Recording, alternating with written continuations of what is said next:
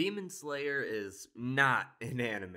It's a piece of art. Need more convincing? Here's 10 reasons it's a must-watch series, even though most of us have probably already seen it. Since its debut in anime form 2 years ago, it's fair to say that it has shown to be a breakout hit in the anime world. The manga was always a great selling product. Still, this incredibly successful anime run led to skyrocket in sales.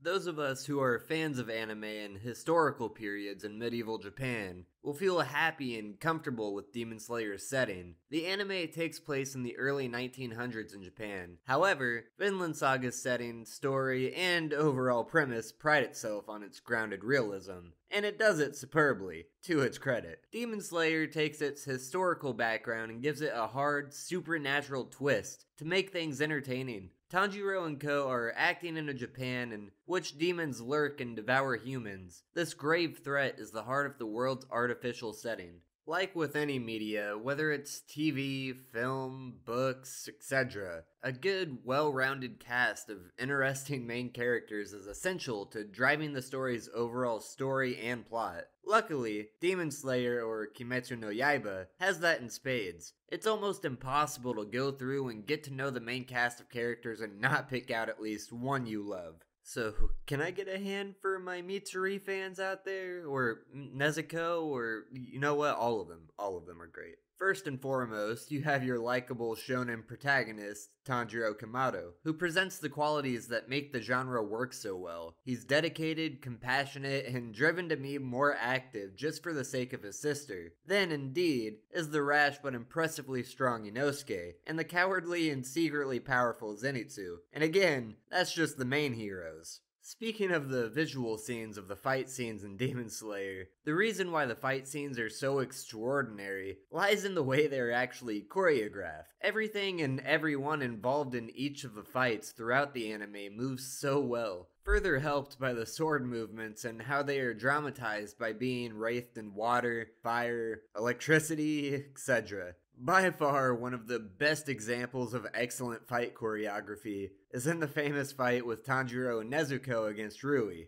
Once again, this refers to Demon Slayer as a whole, meaning manga, anime, and all of it, just all of it. The story of the series has excellent world building. It amazingly sets the stage for all of the characters and how they interact with the world around them. It also establishes the rules of the world the characters occupy and how said characters interact. Demon Slayer builds the world by originally setting it in the early 20th century Japan. It throws a wrench in the plans and how the characters' world usually run their lives by adding demons as a threat. In turn, this further builds the world by establishing to the audience the Demon Slayer Corp's existence and their own rules, not to mention the guides of how demons must be banished, further adding to how the characters and the universe around them have to work. Surely, slow burns can be done well. Once again, manga and anime like Vinland Saga also prove that slower pacing at the beginning can be just as great. However, Demon Slayer turns the other way and beats things off with a sprint from the beginning. This works to the anime's benefit. You spend the best amount of time between each of the major events throughout the series. One good point to make cornering this specific topic is the amount of time spent throughout the original training arc taking place over 2 years and the Nanagumo Mountain arc. Neither major arcs felt like they moved on too long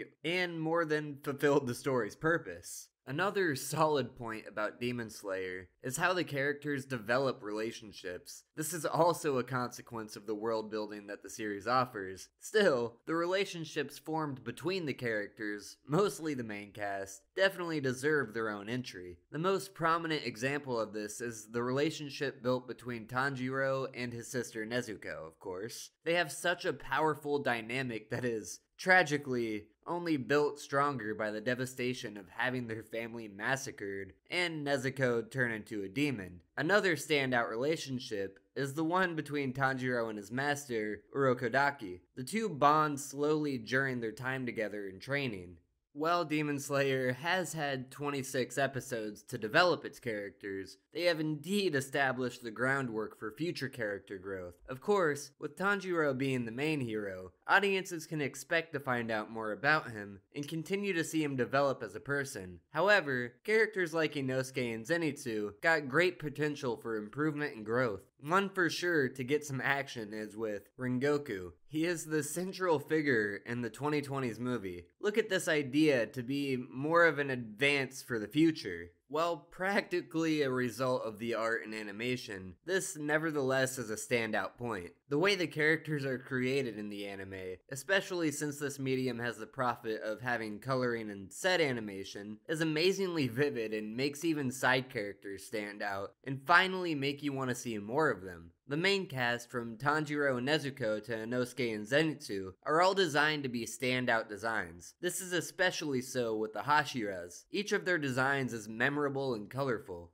And just to double back, Mitsuri is still my favorite character. Any franchise or TV series can't hope to have a flourishing run without having a world populated with exciting antagonists, along with some background lore. Star Wars is an excellent example since it has such an expansive world, with the legend behind everything and everyone in it. Granted, Demon Slayer is on a much tinier scale, sadly. It is also important to remark that you don't have to be on a universe-wide scale like Star Wars to succeed. The world spins around the progenitor of the demons, Muzan and his legion of demons. Many enigmas surround him, but the lore that is there is enough to reel you into the world of Demon Slayer. Finally, this one could double up for the manga as well as the anime. While the manga is wonderfully illustrated, the art and animation quality of the Demon Slayer anime is genuinely something to behold. The way everything is pictured and animated in the series is exceptionally eye-catching and flows incredibly well. While Demon Slayer in both manga and anime have many strengths going for it, the most substantial aspect present in the anime is definitely in its animation. Every single fight scene, for instance, is an absolute visual spectacle. So, how did you like the video? What do you love from Demon Slayer? And only for fun, who are your most favorite and least favorite characters in Demon Slayer? Let us know in the comment section below. Don't forget to like, share, and subscribe so you don't miss an upload, and you can enjoy the excellent content we send your way. I've been broken obsessed in my otaku ways, and I will see all of you lovely people next time.